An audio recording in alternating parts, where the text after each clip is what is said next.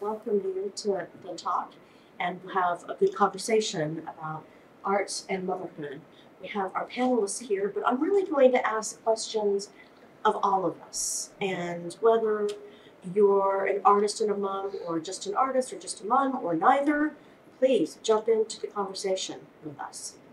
And Atamari and Koto, Ko Elaine Takuliwa.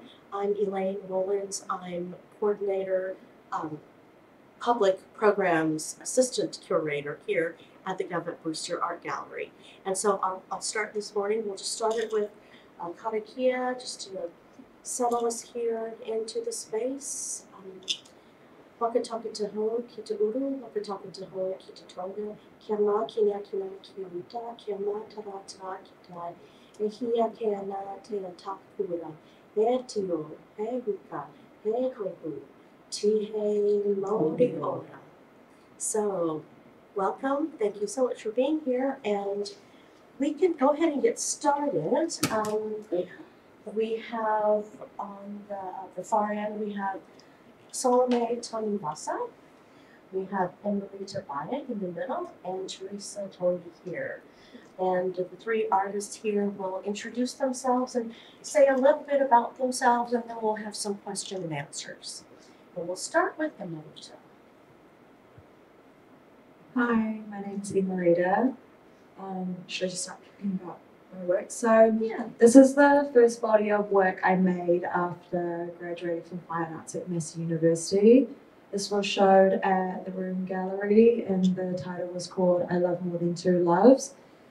The work is my work focuses on the goose mothers phenomenon, which is when Korean mothers often move far away to better their children's education. And the term refers to how wild geese fly far away to feed their offspring. You can also hear the phenomenon also called girogi families, which in Korean it means goose.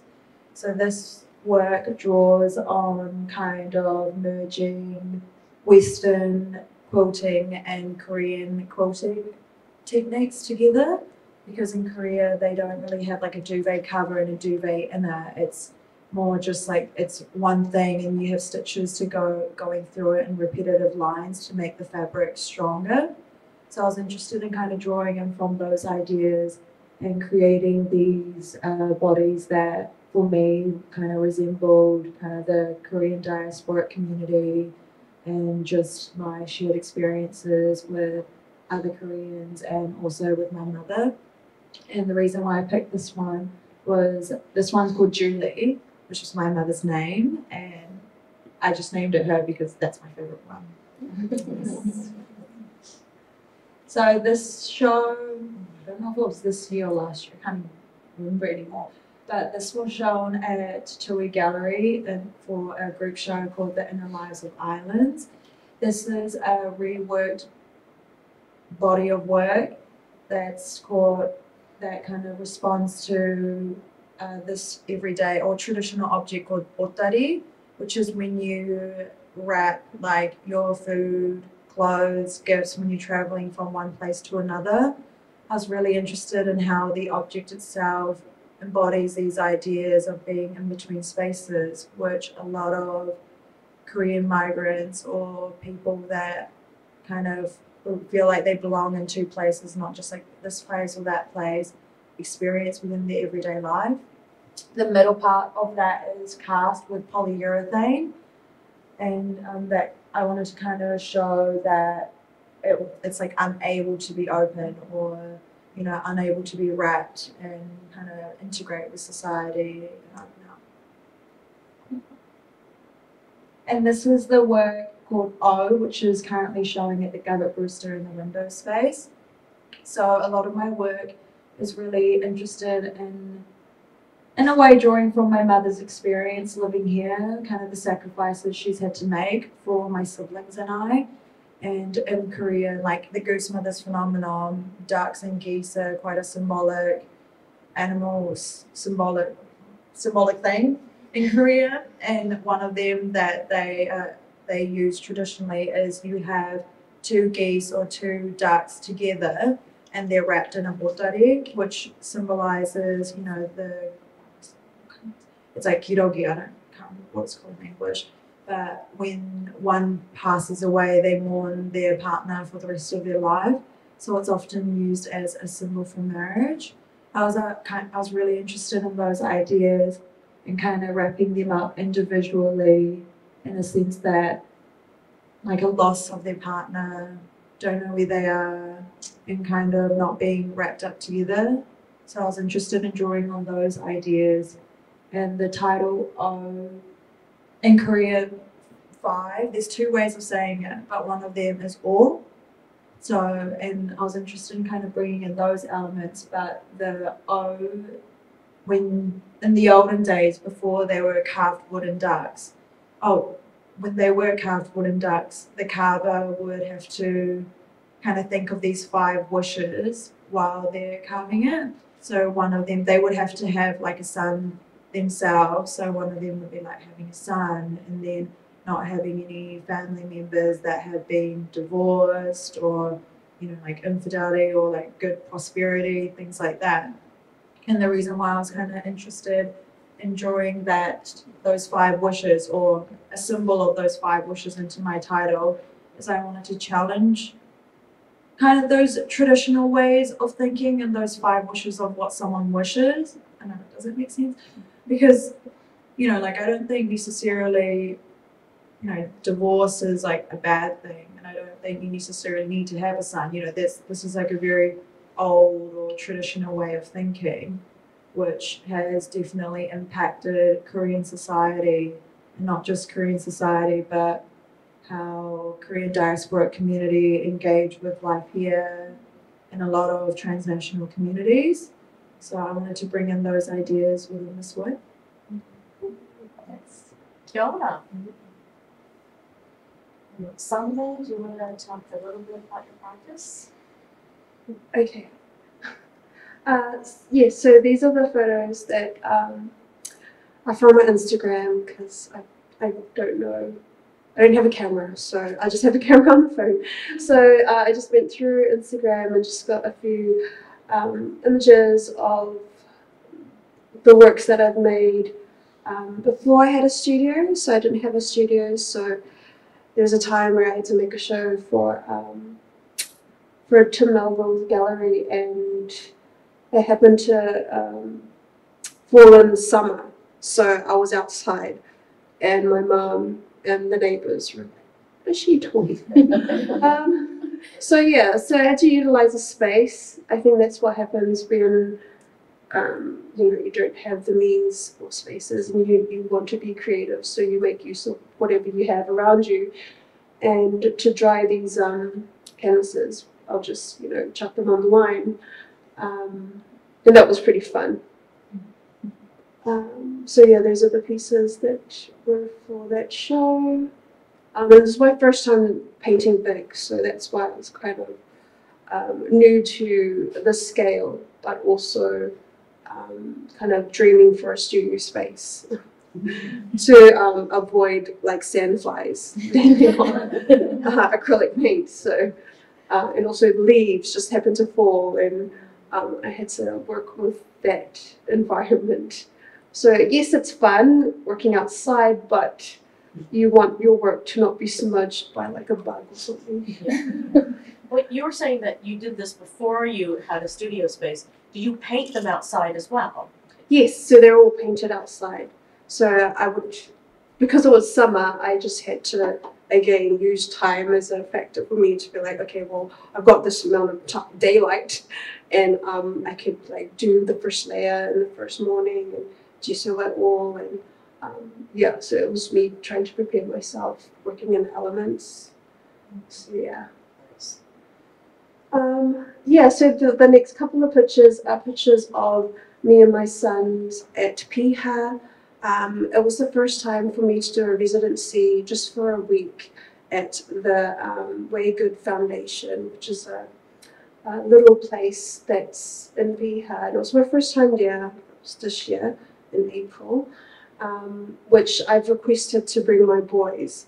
So a residency that caters for family is a really big thing for me, because it allows me to take my sons, so The one in the green jumper is Xavier, he's my oldest, and then Eli on the other side with the mustard shorts. That's my youngest. He's 12, and the one in the middle is my nephew. So they travel everywhere together. So to have accommodating, let's say, like a program or like residency that can cater for families is a really big thing for me, because then being away for even a week is a big thing. And then I've known these residencies where there's 3 months, so I don't know how I could cope knowing that I've got teenagers to care of, and because I stay at my mum's, it can be a bit like my mum wants a break, so it's nice to have this opportunity. So it was really nice to make works there and get them outside, and yeah, they're just hanging out with the stream down there, and then there's the beach. Yeah, yeah, it was just really lovely, and it's just like forming memories, especially for them. So it's yeah, we can go to the next slide. Yeah, and then there's different places to sleep, and then there's the yurt that we all decided to just get all the mattresses and just hang out, and went down for a walk at the beach. So like having a place in our residency that can cater for that helps a lot. Kia Yeah. Theresa, can you talk to us a little bit about your mahi? Wabanaka. This piece was made probably a couple of years ago. This is on, yeah. And a lot of my work, I guess I describe them as like diary entries, and they sort of reflect the season I'm in, or the journey I'm on, and often it's my connection to my faith, and it's a type of worship to me. And so you'll see in my works a lot of images that are symbols of faith, the dove or flowers, and I'm really inspired by nature, and you can see the influence of my Samoan heritage a lot through my work, which is just, I think it's just in my DNA, so it just flows through to what I do automatically.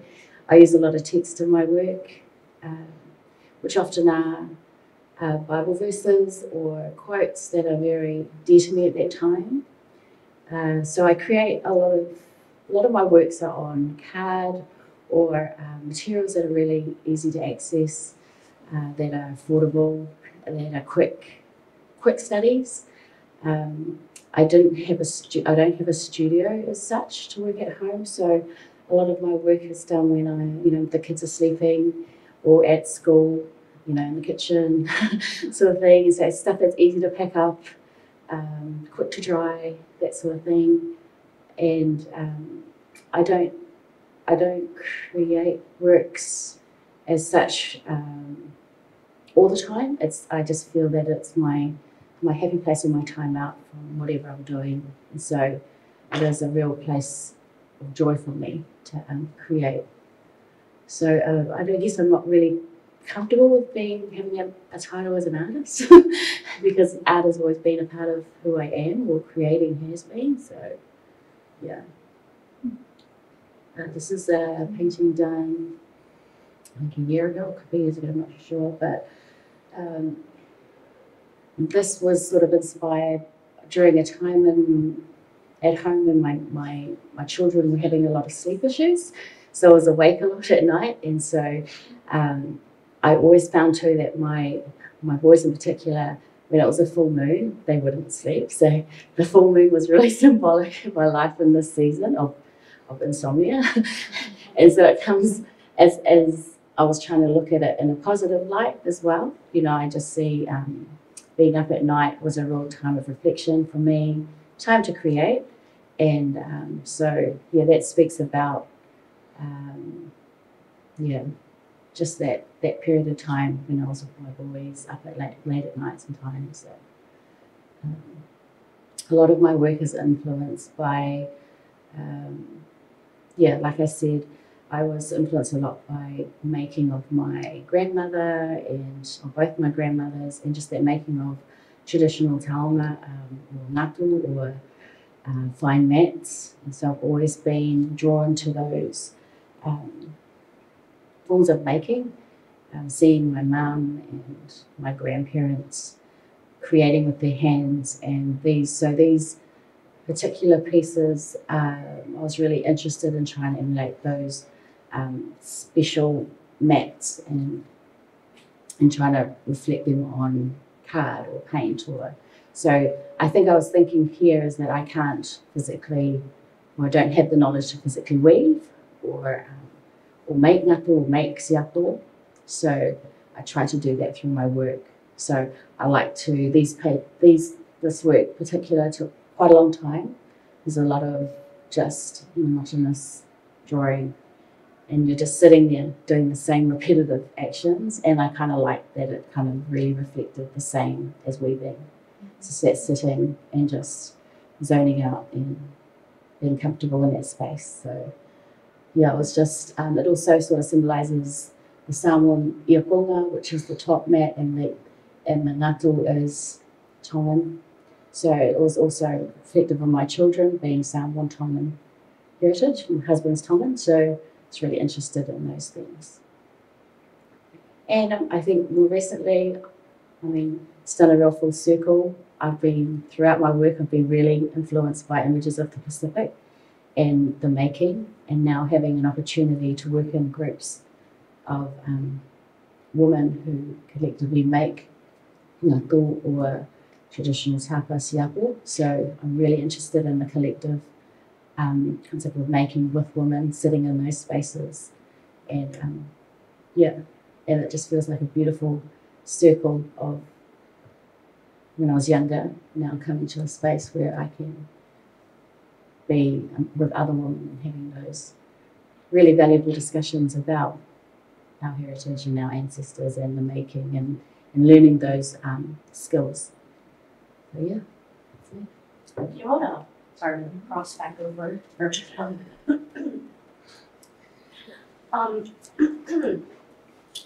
I loved hearing all of you and what you were talking about, but all three of you seem to talk a little bit about how your mom or your grandmother influenced your practice. And so I think I wanted to start our conversation out this morning. Actually, I want to pause myself because I want to acknowledge Simon Gennard here in the audience. Simon works here at the gallery. He's assistant curator of contemporary art. And I just have to tell you that Simon was the impetus for this topic, art and motherhood, because one of the artists in our current exhibition, it's a collection show over in the Govett, is Maria Olson. And when we were thinking about public programs for this show, Simon said, what about the topic of art and motherhood? Because it's something that Maria grappled with quite a bit as well. And this was quite up for her in her practice. I said, it's a great idea.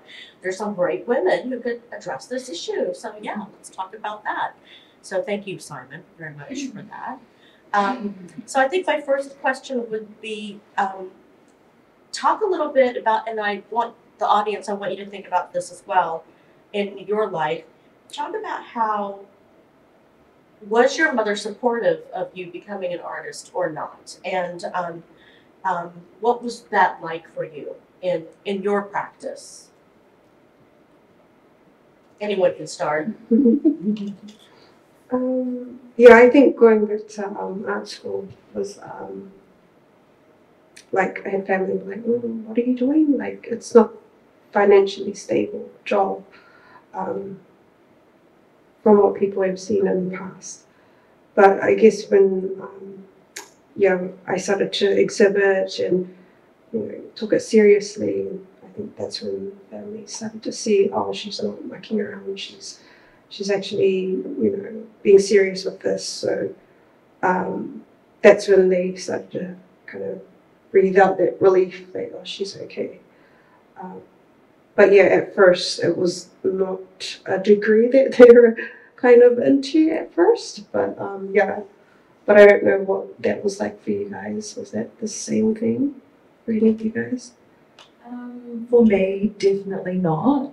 I think, like I said, within my work, how a lot of people from like transnational communities and identities, you kind of have in this constant state of like in-betweenness. And, you know, she migrated here with a language barrier, raising 3 children alone. So basically her desire in life is stability, and her oldest daughter chose one of the most unstable careers. So of course that's going to be really daunting and scary as a mother, because, you know, a lot of mothers, the thing that, well, I'm not a mother, but I think that a lot of things that they find most important is for your child to be safe, for your child to have the support they need, and to, you know, live a good, healthy life.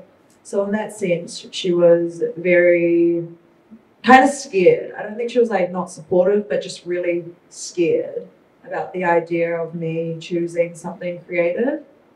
But I think, you know, having a younger sister, she was, you know, my younger sister was like, you need to support Emerita. Like, how you support her is by saying, you can do it, not, are you sure you should do this? So in that sense, she's come around a lot more.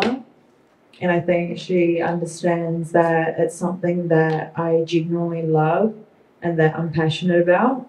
Because recently I was like, Mum, I think I'm going to quit up before I'm 30. Like, I'm just going to do it. And she was like, laugh. And she was like, you can't quit something you like, you know? So I was like, okay. Like, I think the more time we spend together and the more I grow up, I think she starts to understand who I am as a person. And in that sense, I think she's started to open up a bit more, open up to like a lot of different possibilities that can happen, especially within the kind of time that we live now. So, yeah. And Marita, when I've talked to you in the past, we have spoken about how much of your mom influences your practice. Do you talk to your mom about that? Do you talk to her about how much of her thoughts or memories or ideas influence your work?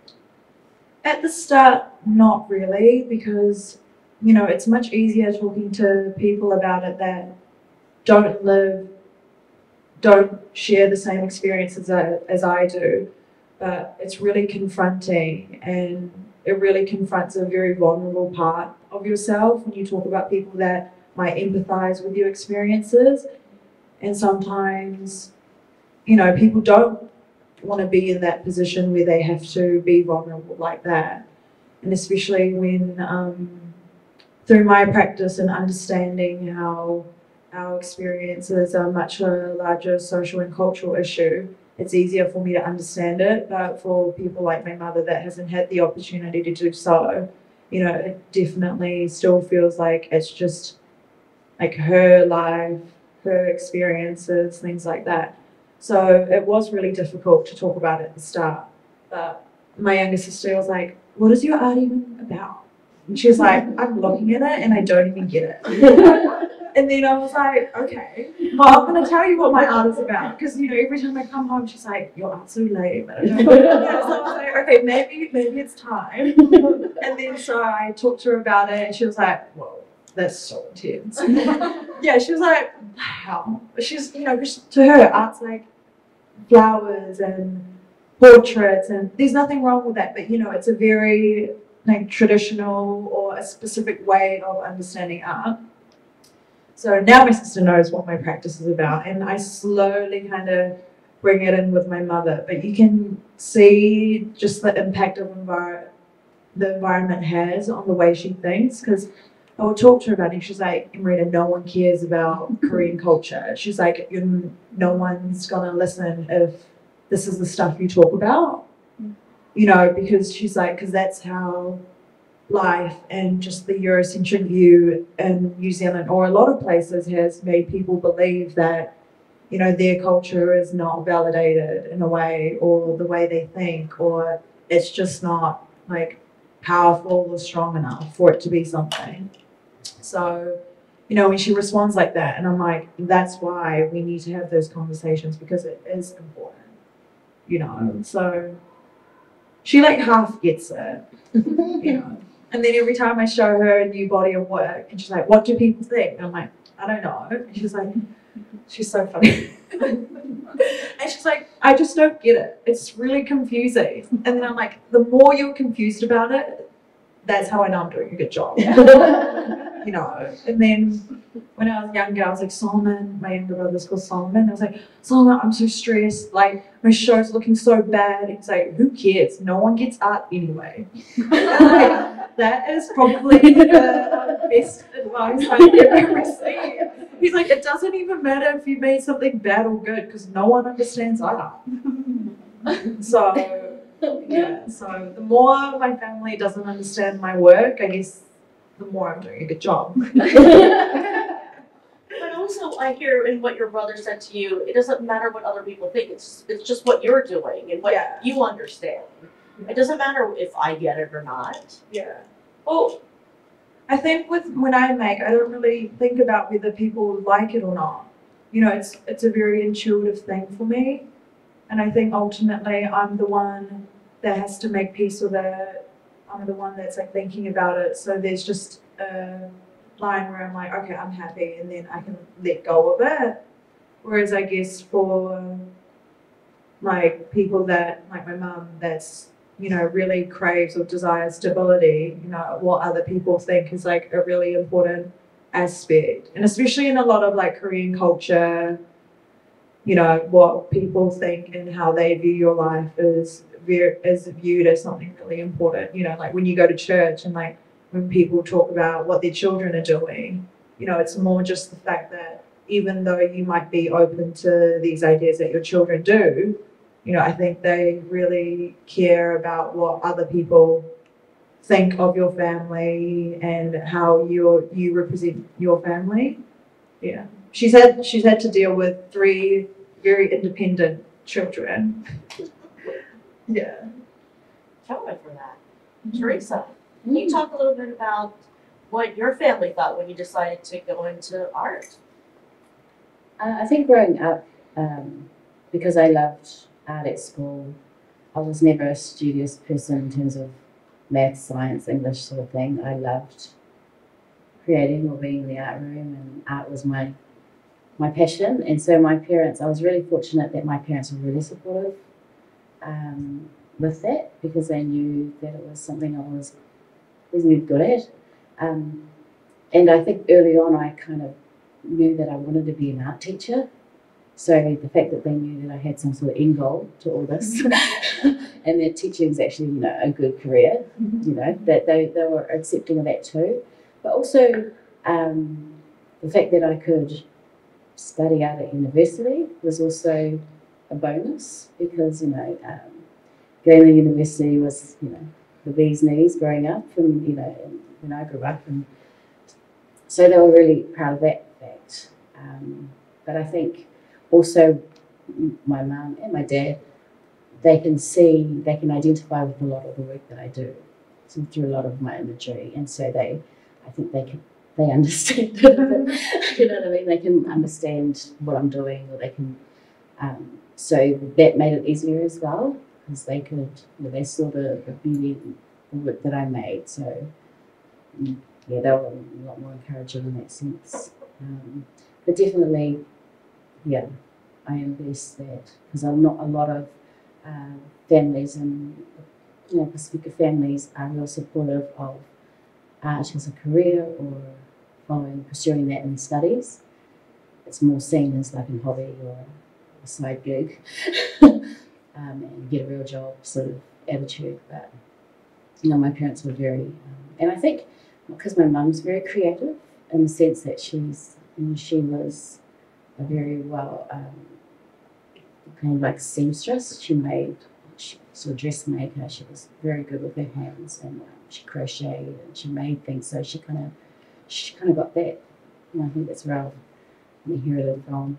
Yeah. So. What about any of you in the audience here? Do you have any comments about this topic? I'm so inspired, and yeah, really privileged to be with us audio.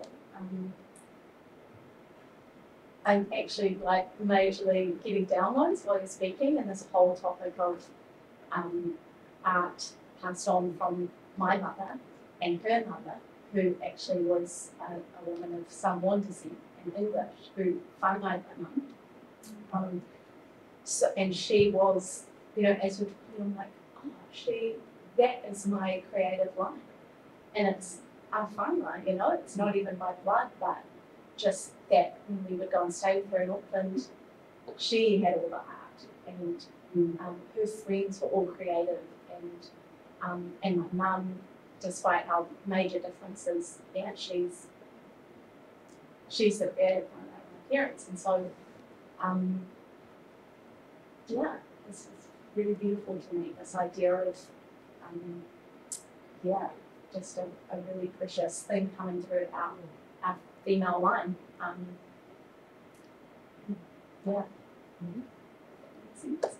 Nora. Anyone else?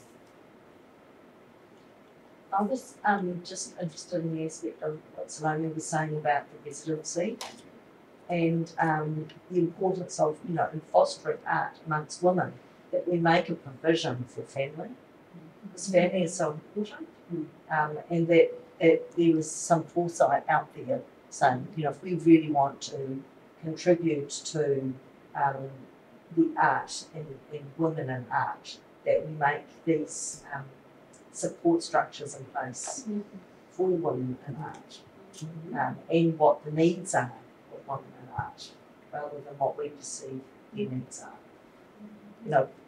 From a cultural perspective, a lot of people would want to go away and be away from their family, but that we have to look at what people's own perspectives are of what they need to be creative and to produce. I think that's why I love working in a collaborative environment like Evie, where your children are in the space as well, and that's all part of the making. Them with the work, them experiencing the work, them watching us.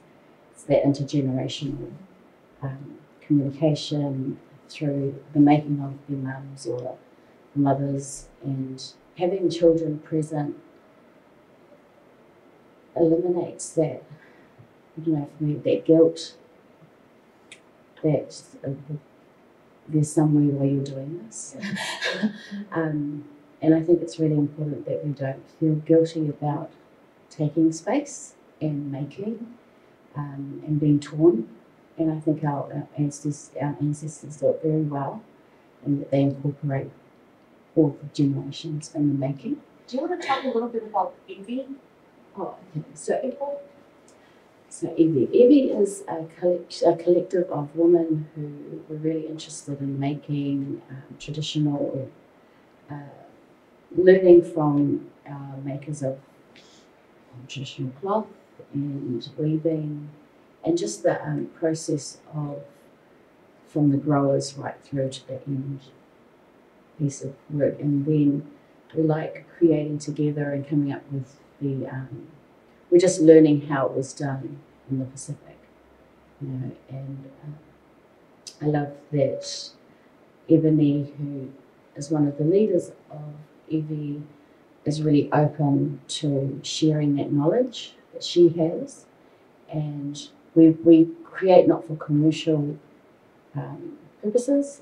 We're there to learn about the processes from the earth, from the ground, all the way to the pigments, to the making of the cloth, and then using those pieces for community purposes. So we share what we've made, so they have a purpose. They're used, they're not exhibited or sold. So I love that. I love that concept of, and you come in and out when it allows. Some of us are there, some of us not, just depending on what your life looks like. So not having those constraints to make is really important. I liked what you said a minute ago about being comfortable to take the space to create, to make. And it reminded me a little bit, Salome, of what you've often said of your practice of working in your mom's kitchen or working out in the garden. And something that you had said earlier, which was really nice, that you talked about the life behind the artwork, and that a lot of times when people see the work, they don't understand all that went on behind it. Can you talk a little bit more about that? Yeah, I think like getting used to, well, the whole process of like making, and the fact that for my schedule it's pretty time consuming. Like time is pretty valuable for me because I need to, you know, take the boys to their training. I need to take them to school. I need to go and get the shopping. I need to like do these other things before I can get into making in a studio. So I get that all lined up before I can get into the zone of making. And then once I'm in the studio, it's work. Like I can't muck around. I can't be on Instagram scrolling. Like it's like, oh no, I have to be here because I've already said to my family I'll be here for like 4 hours, and then I'm out, and then I'm going back to like going to the laundry, doing all of that, and then on top of that, get ready for work. So when I have works that are finished and then seeing them in a different light, like in their exhibit, it's just, my mind just blows because I can't believe like this is the finished work, and then someone finds it really interesting and they want to purchase it. That's just another awesome thing on top of it. So yeah, a lot of love, a lot of energy that goes into it, but there's a lot of yeah, support from family to help me get to that point. So it's a big journey for I guess people who are in the creative field. Yeah. Yeah, does that resonate with any of you out there? I'm wondering if you could even go further into that about just some of the darker sides to that space, and any guilt from the leaving, or any resentment about the restraints that are placed on you, especially those of you who are already mothers, but you as well, or anyone here, just. Yeah, what do you do with that when this comes up for you? Yeah. I think it was, I felt guilty before, but now I'm just like, when I'm making the work, I feel like, I don't know, I feel like empowered, like I'm doing this, something that's opposite from what people would normally think as like a career. And also, you know, to show my boys, to be like, hey, you do something you love, or, you know, or for tissue, like people will start to see your energy. So in that way, it cancels out their guilt for me. But and I think for like my son, like he wants to get into music and stuff. I'm like, yeah, go for it. Like I'm not gonna be like, you should be a doctor, like, you know, all these financial kind of jobs. But I'm just gonna like go with your gut feeling and make whatever makes you happy. So those are the things that I take away from this experience that I'm going through. But yeah, I think anything that's, I guess when we're making, there's always doubts that come into my mind. Like, what is this? What is this you're making? But then overall, it's you just going with your gut feeling, like whatever makes you happy. And I think that's something that I kind of relate to what you were saying about, if I'm happy, then I'll let it go, and I've done my thing with the work, and then we'll move on. Yeah. I mean, I constantly feel guilty because like I didn't get bad grades in high school. So I could have just done something, you know, like stable and live that life and kind of be able to support my family in the way they need and kind of provide my mum with the stability she desires. So there is a constant guilt in that aspect, especially it is really hard making work and being an artist. So I don't even know how you guys handle it. I'm just like, I'm struggling every day now. So yeah, it is really difficult, and yeah, there is a lot of guilt. But then it's like, I think everyone has different desires and why they want to be an artist or why they enjoy making work. I think one for me is, even in my personality test, it said that I'm a helper. So, you know, and then as time goes on, I think about what's the best way I can help people. And I think the best way I can do it is through my work, especially because that's how, through art, I was able to understand my position, feel validated in a way, and not just myself, but a lot of people that share similar experiences. So if I think about it like that, I do think it's powerful. And then I do feel like experiences like my mother's and many mothers, they should be recognised and validated. So I try and try to carry those ideas and try not to feel so guilty. But I think that's just like part of it. You know, there's always pros and cons to everything you do. I think no matter what you do, you're going to be like, oh, but I could do this or I could do that, you know. But I think it's really important to help people around you feel confident and feel like encouraged in what they want to do, and not necessarily have this constraint or have the need that they have to go down maybe not like a traditional path, but a path that people believe you should go down. And I think you have to like really help challenge people's ideas of what, just like everyday ideas. And I think it's really important. Yeah. No matter what age you are. Yeah. I talk about a lot of guilt, but I think the guilt I was experiencing, I experienced as a mother, is taking time for myself and making and creating work is, you know, I struggled that was a real selfish thing to do. I've got a million other things to do.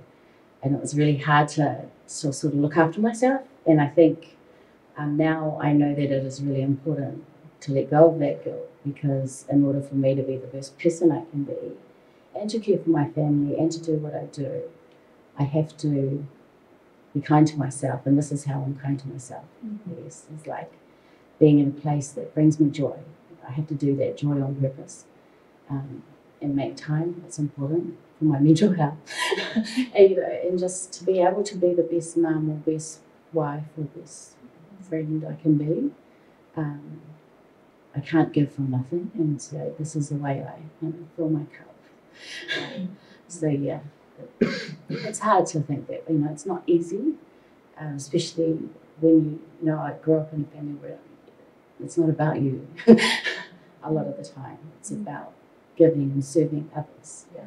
So looking inward is a very foreign concept sometimes, you know. So, but it's important. It's really important. Oh, I love that. They were saying that you can't give from nothing, and your art is what gives you your something. It gives you your joy, your form. And so because you have your art, you're able to give from that. It's part of your being to raise them. Yeah. You have to cherish them. Yeah. And I think it's really unfortunate that, you know, that we even have to have that conversation about what's challenging, because in many ways it's endemic in the larger world that we live in, right? It's part of the financialisation of the capitalist system that, you know, we all live with every day, which doesn't value women, doesn't value mothers, doesn't value artists. And we know, you know, women have come a long way, but there's still such a long way to go. And I think that's why these conversations are really important, to look at how people's ways of coping and strategizing and thinking what else, you know, we can do. In a way, in the art world, there's a lot of discussions around a living wage for artists, which, you know, you can imagine if there was a living wage for artists, not only would it be economic and help to survive financially, but it would give that sense of validation that you're talking about the Emerita, where you feel like, well, I'm doing something that no one really values, you know. Like, I don't feel like there's a sense of that as a career. Like you were saying, you could be a doctor or a lawyer or something else. But so there's, you know, lots of other ways maybe that people are really trying to argue for and to give some of that presence in the structure that we have already, that we live with. But I think it's also examples such as yourself that really show how, you know, women artists are so important. They're the most important artists in the world at the moment, really predominantly for the work that they're making. And yeah, it's just so great to hear from you, your thoughts, and they come with challenges, and work comes with challenge, but also I really see it's like part of your cultural being and your personal being, and I think that's also what we really cherish about people being able to convey that in a creative way or in whatever particular way they live.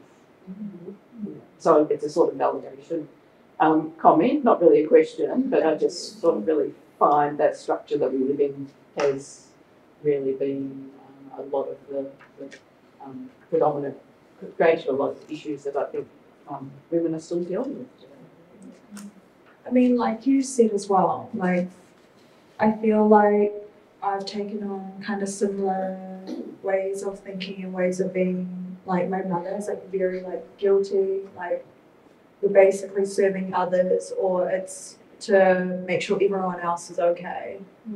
And I think for me, I definitely have that, especially when I get into like relationships. I feel like I kind of push down parts that are important to me, as long as, trying to make the other person happy, which is something that you have to constantly reflect and think about, because it's like you're aware of that kind of old way of being and how it's not really sustainable, and it doesn't actually help anyone in the long run.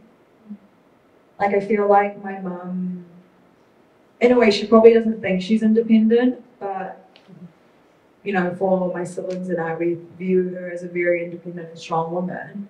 She literally moved here without speaking any English and raised 3 crazy children, at a time where internet didn't exist. So, we take on those like ideas and be like, if she can do it, you can do anything. That's right. So, like, I mean, I'm sure there's like ways that you don't realize that, like, in yourself, that you're being like a certain like way, or like a really good role model for your children, but I'm sure they can like pick up on those things. And it's really important for them to see that, yes, I'm a mother, but I also have other things. That's not solely who I am. There's other things of me that are equally as important, or that I care about. And it's good for them to see that, to realize that. Yes, that's right. I agree. One of the articles I read across when I was looking at this topic was an interview with these 2 women artists. And the question was, what practical advice would you offer for women artists if they became mothers? And the first artist said, well, give up on having a rigid schedule, because you're not going to be able to do that. But the second artist says, but this question puts all the weight on the mothers. And the question should really be more of, what can the art world do to be more inclusive to mothers? So we don't have to carry it. I mean, it's like a lot of other oppression when you talk about sexism or racism. Racism really isn't a people of color issue, right? Sexism isn't just a woman's issue. And it's sort of like what Zara was saying. What can we do as a community, as artists, to make it better for everybody to be able to participate and give their best? So I would ask all of us, the artists here, the panel, and you, the audience, what practical advice, or how do you think it would make it better for women to be working as artists, and if they decide to have a family, what would be helpful? I think allowing mothers a different pace in how we create, and the schedule of exhibitions, or how prolific we are. For me, it was right, and I never had guilt when I did it in the right time. And so for years I didn't have to, I wasn't, a practicing artist because I had babies, and that felt good and right, and And then slowly as they got older, I can take more and more and more. And for some of us, for me, I needed the permission to do that, and for my community to say, you're still an artist, even if you haven't painted a picture in the last year. We acknowledge and honour your decision, and so just the whole pace, like why do we have to be prolific all the time? Aren't our children pieces of art as well? Aren't they the most precious and beautiful?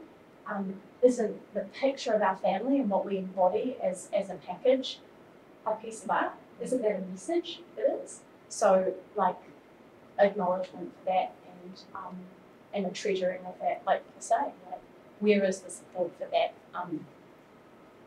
For an artist. It's interesting when you write out forms and things, and you say, "What's your occupation?" And I kind of pause with writing mother, which is so sad. It's just this concept that being a mother isn't like good enough. Yeah, not good enough, or I don't know. It's just, or even writing an artist, you still got that kind of, in terms of, I guess, perception of what that is. I guess that's what I'm really passionate about with my role here at the gallery, is making spaces safe for families and for artists. Does everyone know what Theresa does here at the gallery? You want to tell people what you do? Yeah, I'm fortunate enough to be very privileged to be the Pacific Public Programs Coordinator here. Been here a year now. But a lot of my work is working with communities. And an example of what I'm talking about was an event we had here, Lalana Pasifika, and we had the group EV, were one of the groups we invited to take part in this wonderful day. And they were a group of 12, 10, and they had children and they had whānau that were to come. So, we had to accommodate for these women to be part of this event by including the children and who they needed as their support to take part. And I think that's the key for organisations like the gallery, to really think, how is it going to be safe for you to be here? Yeah. And how are you going to enjoy your time with us? Yeah. Not having to sacrifice, I know there are restrictions around budgets, but just those little things can really make a difference, from artists feeling validated and feeling valued, that their work is important, that we still want you to be here in this space. So just little things like that. I want to add to that I just asked everybody. I want to add, not only what would you ask of the community and arts organizations, but what would you, if you could wave a magic wand, and if you could ask your family, your parents, your support network, your partner, what you needed from them, what you needed from your mom, what you needed from your children, what would you say to them? If you could wave a magic wand and you could have it, what would that be?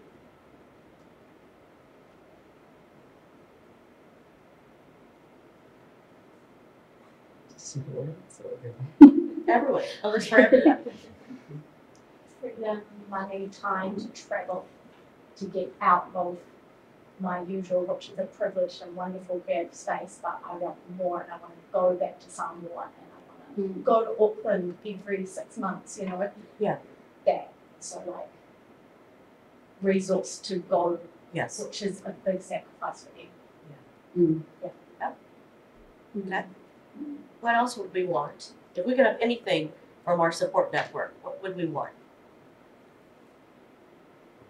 I feel like not from my support networks. Who I've asked what? I'll just ask them. But I just feel like everyone deserves to have the basic needs, to live in a decent house that's not damp, like in Wellington, just not have to work so hard for basically food, going to the doctors, dentists. I think everyone just being able to afford basic human stuff without having to just like work their ass off every single day would really change the way the world is. And I mean, like, you know, a lot of people are not having children anymore, and the people like the birth rate or whatever is going down drastically in a lot of countries, because I think that's like has to do with, you know, a lot of work, and the way we live right now doesn't really cater to being able to take care of children, being able to support children, you know, because back in the day people saw it as like the woman's role, but now people are like, no, I can do other things as well. And it's just like the world doesn't cater to that. The world never really validated it in the way, so there's not that much like support in general. That's why people are deciding not to have children, because there's no support system that's been set up. Not saying that that's the only reason why people wouldn't have children. Everyone has their own reasons, but I think that is also like a big reason that people decide not to do it, because they don't feel supported by society. You know, and it's a big thing for a lot of people, just themselves and their families to take on, you know. What would you want, Salome? Studio. You have a studio now. Yeah, but it's it can be quite like another build to add to life. But Is it close to home? yeah, it's close. It's at Mud Studios, which is in Mount Wellington, so it's just like a 5-minute drive. I guess it's just like to my family, just be like, don't stress. Like, I know life is really hard as it is, but just like cherish like the little moments. Go for a walk. Just don't hold on to stuff that might stress people down or whatever. And just whatever happens, just roll with it, and things will come back to its original path when it happens. So, yeah, I guess that's what I would say. Don't stress too much. I guess for me, I'm really fortunate to understand that my purpose or my life is, there is a plan. I don't know what it is. This is just what I believe, but also that my children are all part of that. So it's not, I'm not missing out because I've got children. It's woven in beautifully, and that's how it's meant to be. I think my work or my creative spaces have been the more richer because of living and my children and what I've learned as being a woman today. And so, yeah. I guess like you want to share the things that make you most happy with the people that you love the most. So like, with your residency as well, of course you want to take your children there because you're like, this is so cool. I want to share it with you. Like anything I do, I try and like get my mum down. But she's terrified of driving long distance. Hence why she's not here. Yeah. But of course you want to share the things that you love the most, the things that make you happy with the people you like cherish. That's probably the easier form. Yeah. Does anyone have any other questions for our panelists or any other comments?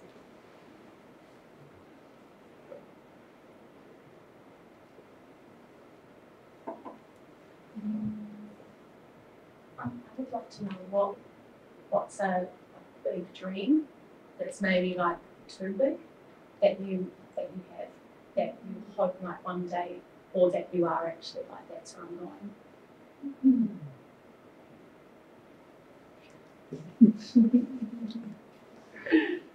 There's an answer there.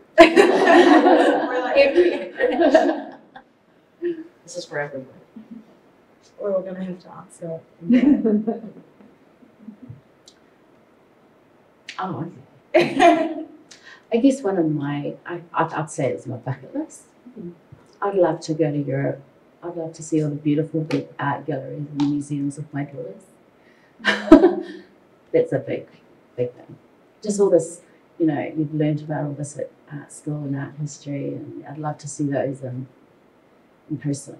I'd love to travel more with my girls. I guess mine is like that with my mother and my family, but the other one would be for my work to be as visible and accessible as possible. Like, for instance, you know that DJ Peggy Goo. You know, she's Korean and she's Korean and she lives in Germany, I think.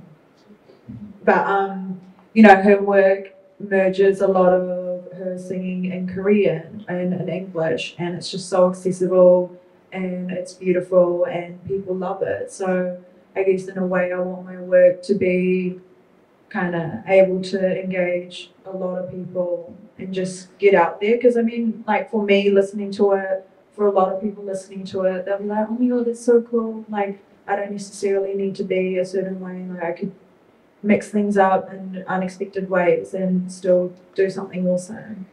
So yeah, and also have my own ice cream magnum wrapper, just like her.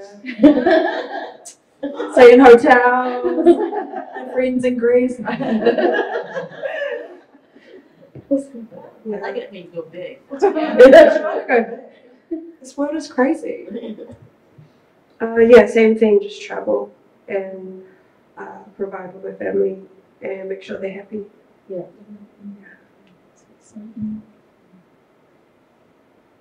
What about you, Marianne? What would be a big dream for you?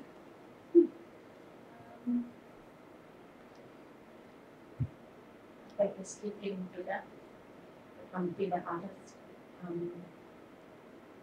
I'd love to exhibit with people like you guys, like real artists. And They're all real. Everyone here.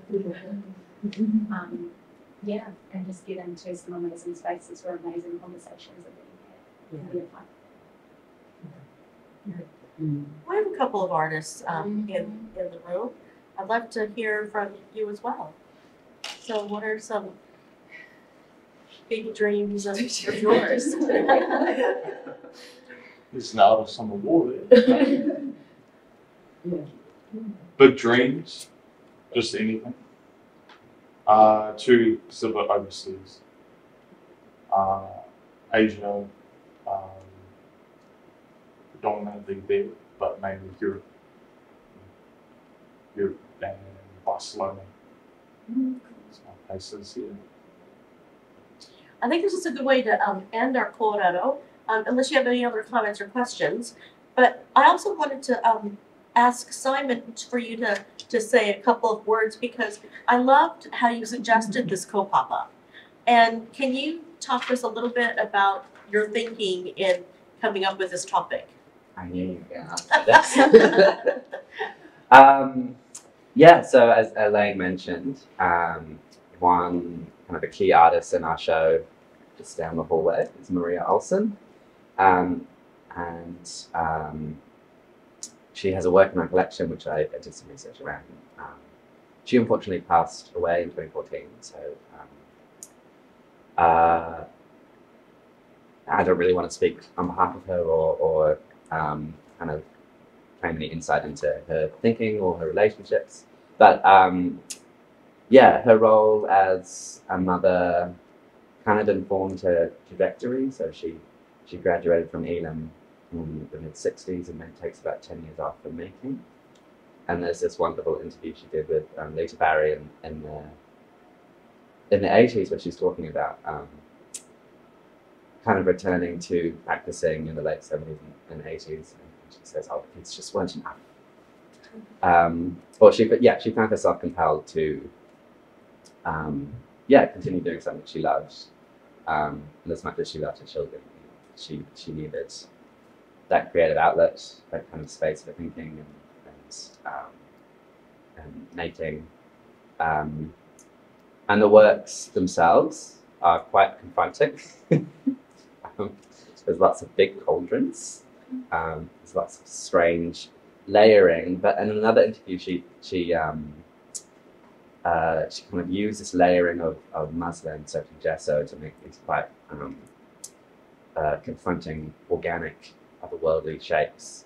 That she talked about seeing her daughter break her leg and the doctor kind of using that method of plastering the leg and kind of folding that into her practice. So even though it's sort of like not obvious, there's that kind of that relationship of care kind of an undertone which I enjoyed. And I did manage to speak to her daughter as well, so her daughter was super helpful in planning the show. And two of her daughters are artists in their own right as well. So it's nice lineage there. Kia ora, Simon. Okay. So I want to give our artists the last word. Any last thoughts about art and motherhood and your practice after our little Korero this morning with our audience asking questions in their comments? Any last thoughts?